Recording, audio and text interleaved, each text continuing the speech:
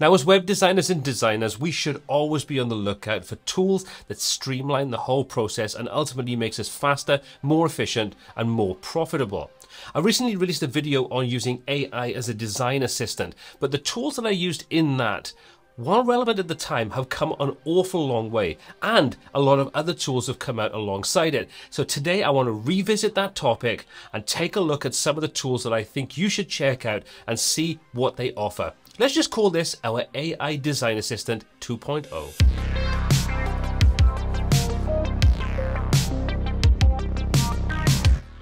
Now, whether you love or hate Adobe, you can't deny that they have a massive suite of tools. And one of the new ones that they'll be releasing relatively soon is called Firefly. Now, Firefly is a creative generative AI tool. And that sounds really grand, but what it does is pretty cool. The first thing to note though, before we even dive into what this does, is that this is being trained on images that you don't have to worry about copyright. So images that are part of the Adobe stock library and other sources.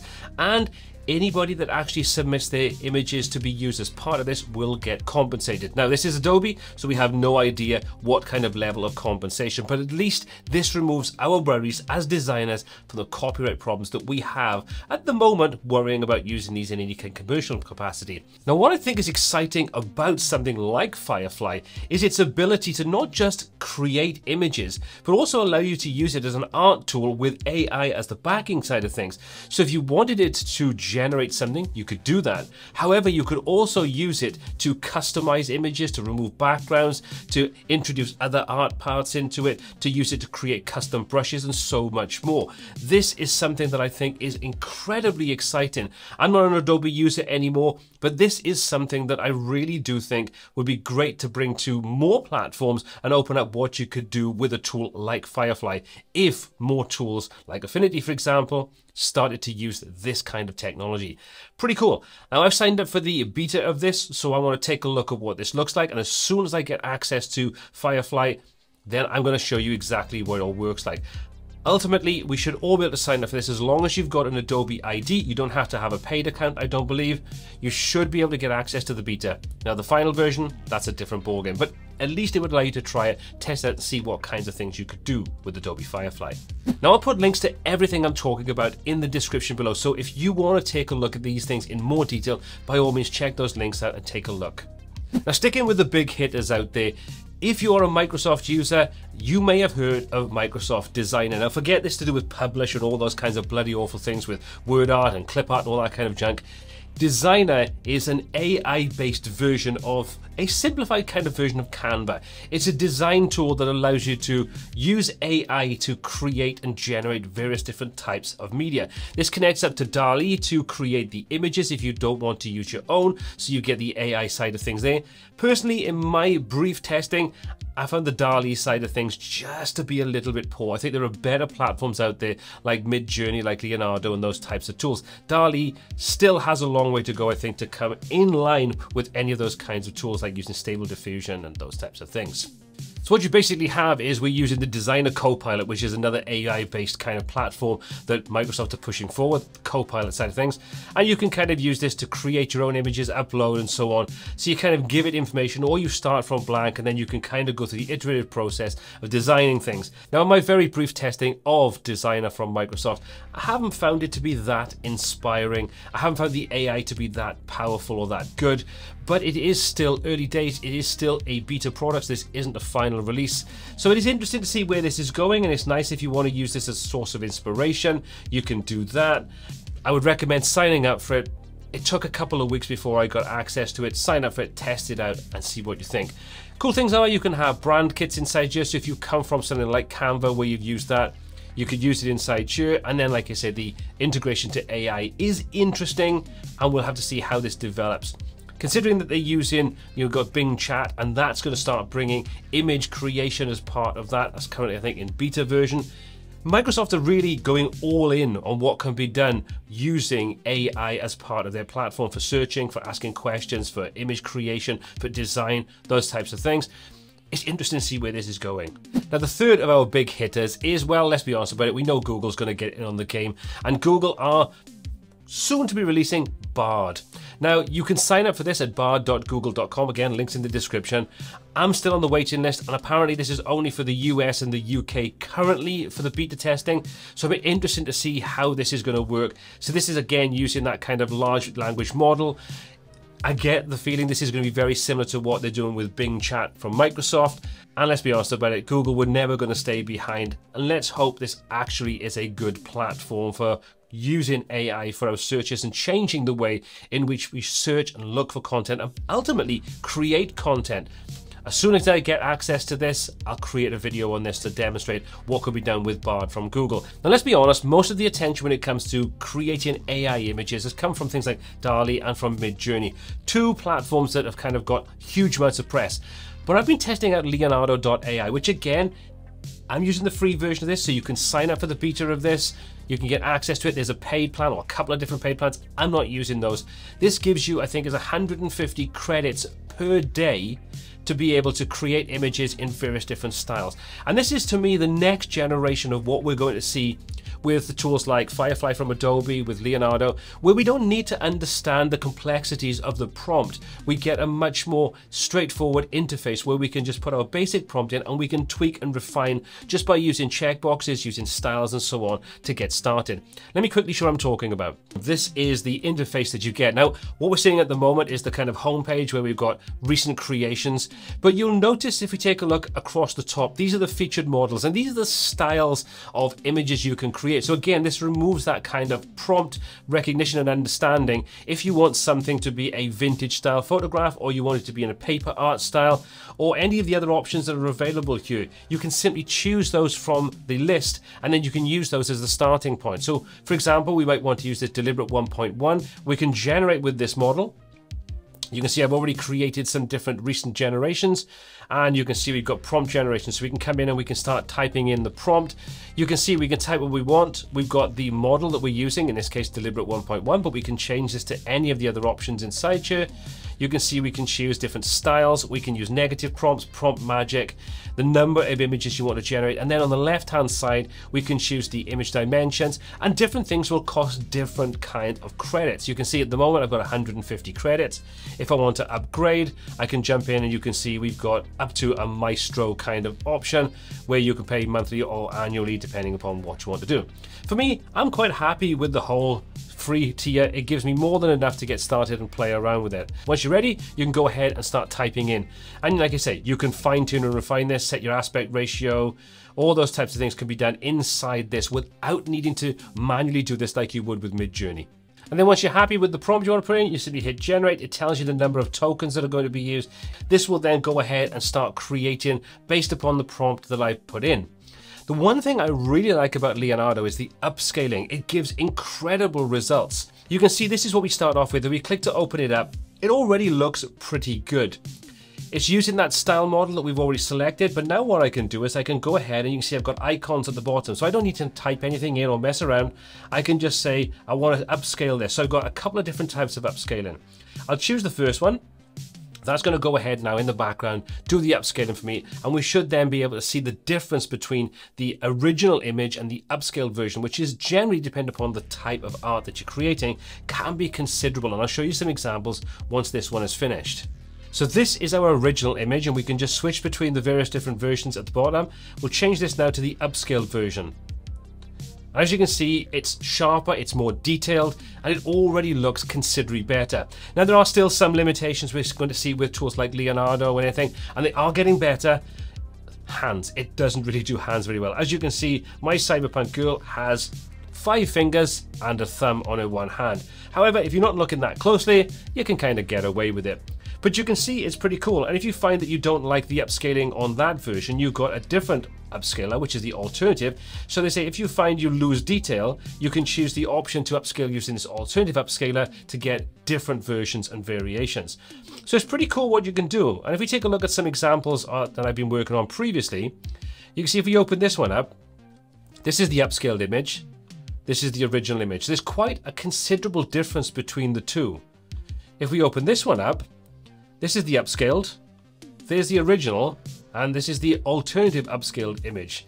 So you can see it's kind of like a halfway house between the two of them. Now jumping over into Midjourney, Midjourney has recently gone up to version 5, and this again removes a lot of the limitations and the issues we had. We get higher resolution. We now have 16:9 as a default aspect ratio. There's a lot of different things inside here. You'll find when you create something, like for example, where I've created these kind of desolate sort of cityscapes, when you then move over to upscaling, it's incredibly fast because it seems to be that is creating the higher resolution images in the background at the same time it generates them originally, and then when you go ahead and you say you want to upscale it, it pretty much takes a second or two and that upscaled version is already there. So that's pretty cool. But again, I've been using Midjourney now for quite some time and the results are getting so much better. Like this, for example. Yeah, as you can probably tell, I'm kind of being inspired by The Last of Us at the moment, at the end scene. If you haven't seen it, I'll give you no more, but there's giraffes in it. But you can see the image itself comes out looking really, really good. You want to open it in a browser to get a higher resolution version, you can do that. And then once I'm happy with the image, I'll use a tool like Pixelmator Pro to super resolution this, and that does an incredibly good job, depending upon the type of image. But you can take these images, you can load them into something like that, like Pixelmator Pro, like Photoshop, any of those tools, upscale them, edit them to get the colors exactly as you want, and you can get some amazing end results. Perfect for different types of websites. Now again, speaking of websites, if you want to, you can easily use this as inspiration. So for example, I've gone ahead and done a couple of inspirations for different types of websites. You can see there's some examples that I've got. You can see this gives us a really nice looking clean design, and we can then take that as inspiration and start to create it using a tool like Figma or Lunacy or any of those kinds of tools. We've got an abundance of options available to us to kind of get creative with these types of tools. And then for me, I've been using, which is a Mac only tool, but there are various different sort of versions of tools like this you can use. I've been using Freeform now to create kind of mood boards for projects that I'm working on or for fictitious projects for tutorials. So for example, creating a coffee shop, you can see these are some of the branding ideas that I've got. I can use these as starting points. Now the text is still way off what we need, but it gives you a great way of creating mock-ups that you could then hand off to a client to get feedback on your initial ideas without investing a huge amount of time creating all of these yourself from scratch. You can see if you come down, I've got some mock-ups inside here, again giving me a good starting point to inspire me in how I want to move things forward. So creating mood boards with tools like Freeform is a great way of being able to get together and have AI create some starting point ideas for you. Now I've been using ChatGPT for a very long time, well, relatively long time in AI, and I recently upgraded to the paid version to give me access to GPT version 4, which is the latest language model for working with ChatGPT. So this improves what we have with the previous and the free version, which is ChatGPT 3.5. So once you get access to that, you can see you are limited to the number of kind of messages you can do, and this keeps on dropping. When I signed up for this probably about 2 weeks ago, it was 100 messages every 3 hours. Now it's down to 25 because the servers are probably getting hammered at this point in time. But that should still be enough to get your conversation started, to kind of get an idea of what it's like working with it. Now for me, I use this to do things like, I'll take content that I've written for email marketing or for website ideas or for landing pages, and I'm not the best when it comes to marketing language. So what I'll do is, I'll write out what I want to cover, and then I'll use ChatGPT to refine that and change the tone of voice to give it a certain feel and to give consistency across whatever it is I'm creating. I found this is a really solid way, and you don't have to worry then about copyright because it's literally taking what you've written and changing the tone of voice, changing the wording, changing the structure, but it's still ultimately your words that it uses. Now sticking with ChatGPT and large language models and so on, you've probably tried using this to write code and maybe been a little bit disappointed with the end results. Why? Primarily because it's not trained on tools like WordPress, it's not trained specifically to write code. However, you may want to take a look at CodeWP. This is using ChatGPT, I believe, as the kind of core, but this has been trained on WordPress. Now, I created a video on this very recently, which I'll link in the description below. I would recommend taking a look at that. It's going to cover it in a little bit more detail. But the free version allows you to kind of create PHP code, but if you want to pay for this, you can actually jump up and have it work with Elementor, you can have it work with WooCommerce, PHP, and all manner of different platforms. pretty exciting to see where this is going. Again, you do still need to have a basic understanding of the code to make sure that what's being spat out actually makes sense, it's secure, it's safe, and all those kinds of things. But if you are looking for a way of having code generated for you using WordPress and some of the tools that go with it, check out CodeWP. I think you might be excited to see where this is going. Now, before I wrap things up, I want to go back to ChatGPT, not specifically for that, but for something I came across recently. Now, I watched a video a little while back about prompt generation in ChatGPT. Now, you may be thinking, what the hell is that? Well, prompt generation or prompt generator allows you to take ChatGPT, put in some instructions, and then get it to ask you a series of questions that you can keep on answering for as long as you want. And each time you answer more of those questions, it will refine the prompt that it actually generates, and then you can use that to tailor make the response you want from a new chat in ChatGPT. Now, this might sound complicated, but let me just show you what I'm talking about. And I'll link to the original article to give credit to Brett Littlefield, the guy that actually wrote this out. Check it out for yourself and give it a try. So all you need to do is simply go ahead and copy this little block of text that I'm going to link in the description below. So we're going to copy that from there. We're going to head over into ChatGPT. We're going to drop this into the first part. This is going to be our first prompt. So you can see now, what would you like the prompt to be about? So it's asking us a question to give it information to start asking us more questions. So let's just say we want this on affiliate marketing, and we'll leave it at that. So now it comes back, first of all, with a prompt, a revised prompt. So this is the starting point for the whole conversation. It will then give us suggestions and then finally start asking us a couple of questions. Now, you don't need to answer all of the questions. You can answer them with yes or no. You can give it as much detail as you want. You can answer them in any way, and you can ignore them completely if you want to. But you can see it starts asking us questions. Are you looking for general information or specific strategies? So we can say, we'll hit sort of return, so we go to the next line. Do you want to focus on any particular platform or industry? Let's just say cosmetics, because as you can tell, I wear lovely, lovely makeup. And then you say, are you interested in learning about specific tools or resources for affiliate marketing? For that, we'll just say no. So now we've answered those three questions. We'll hit enter. It will now go back and come back with a revised prompt.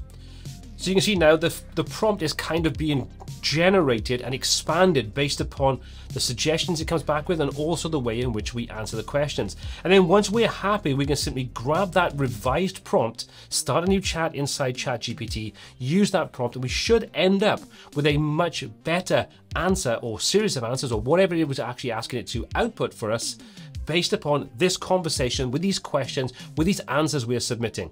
Pretty cool, and it does work really, really well. So I would highly recommend, if you're a ChatGPT user, give this a try and see how it shapes the actual prompt you create, and ultimately should give you better responses based upon that prompt using this answer sort of question and answer kind of process. And that's what I wanted to cover. This is just some of the tools that are out there right now and the things that are kind of growing. AI is moving at an incredible pace. And like I said at the beginning of the video, as designers, we need to keep on top of the tools that speed up our process, create good starting points and inspiration that we can use to get better at our job and ultimately become more profitable, more productive, and faster at what we do. As always though, I would love to get your feedback. Have you tested any of these tools? Do you have any tips or tricks that you want to share with everybody? Drop those in the comment section below. As always, all the links to everything I've covered are in the description. My name is Paul C. This is WPTuts. Until next time, take care.